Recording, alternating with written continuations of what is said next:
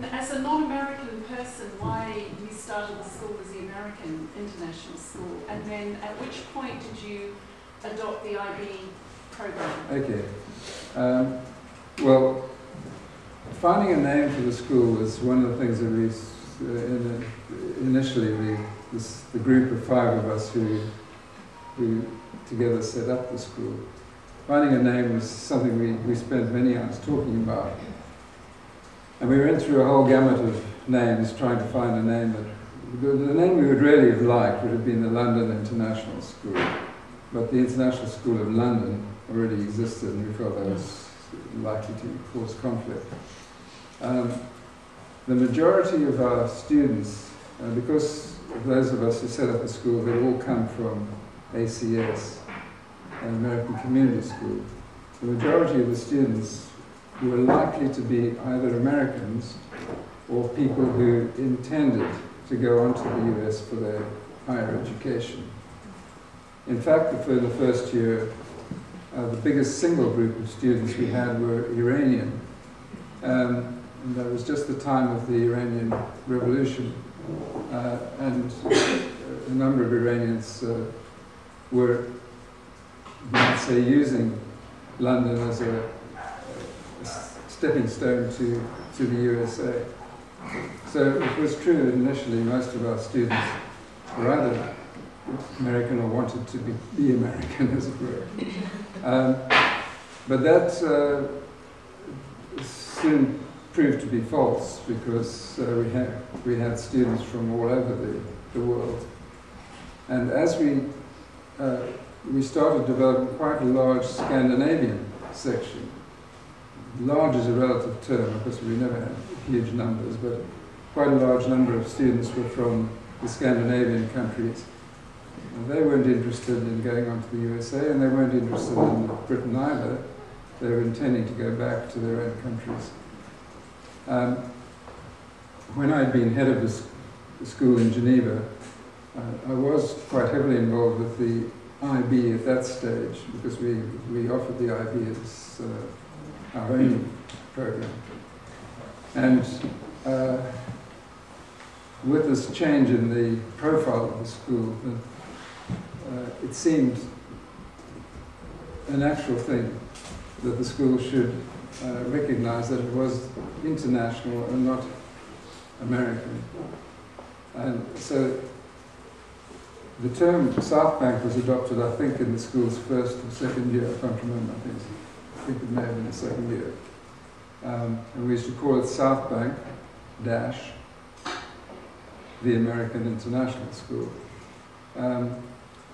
When we started the IB in the school's 3rd or 4th year, by then we'd left Waterloo and we were located in Eccleston Square in Pimlico. When we adopted the IB, we started calling it Southbank AIS, and eventually we dropped the AIS because it became meaningless, really.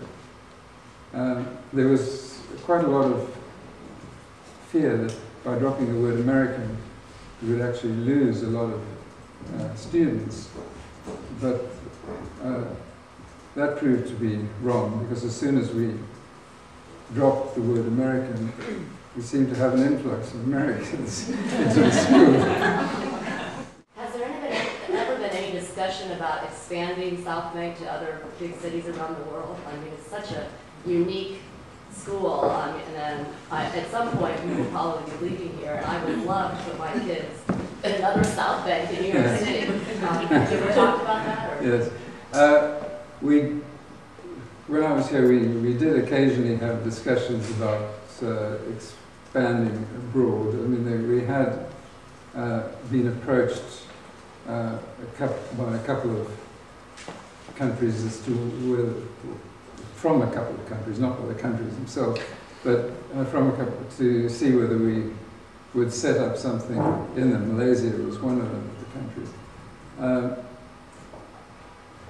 My own feeling at the time, perhaps it was that we had enough on our plate trying to run this school, and I didn't want to divert, our concentration to other places. I think there have been one or two schools that have, well, certainly know of one that arose out of Southbank. I think it became a somewhat different school, but nevertheless it started off trying to run on similar lines.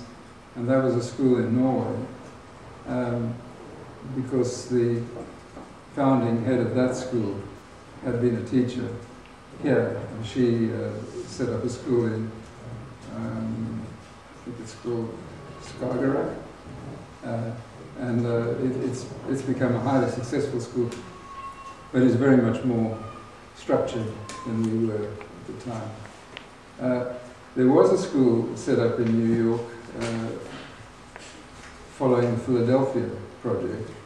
It was called City as School, hyphenated, City as School. That was run by the city of New York, and it was a public school. But I don't know whether it still exists or not. You talked about making a difference and an unexecuted idea being the same as inaction, having the same outcome. So when and how did you start instilling this idea of service in your students, and how, as a school community, can we continue that with our own students? I mean, I know that we have, as the PT has been working with the school and with the faculty to help foster this idea of service, but I'd like to get your viewpoint on it and how you began that. I'm not sure how we began it, to be honest. I can't actually, I'm claiming, this is my age maybe, but I can't actually recall how we ever began it, but it always seemed to be part of what we were doing, and as part of our expectations was that students and the school, not just students, but the school as a whole, should always be looking to find opportunities to serve the wider community, not just the local community, but the community of other countries. It seemed to be a natural thing that with an international school, one would definitely be looking around the world for opportunities to assist. I think, of course, once we adopted the IB, that actually became not simply an aspiration, but became a requirement of the program, that we are expected within the IB program to be taking action to help others. The school had invested quite a lot by, for example, making sure at the diploma level or at the high school level that a specific member of staff was appointed to oversee this. Phil Clancy's, I don't know if Phil's ever spoken to this group, Yes. but she has developed, I think, an amazing action program for an inner city school. And of course the involvement of Southbank with, for example, the school for blind children in Tanzania is quite remarkable, I think. I don't know, so we saw the picture on the website of a street that's been named Southbank International School Road in Tanzania. So I don't know how we started that, but I think it's just always been part of the ethos. It's something that teachers talk up, that parents, by their own example, by the way the school has been involved, for example, in the tsunami, the work in Sri Lanka and so on. I think things like that, by setting this example, it becomes part of the ethos of the school. Thank you. Well, thank you very much, Milton, for coming. Thank you.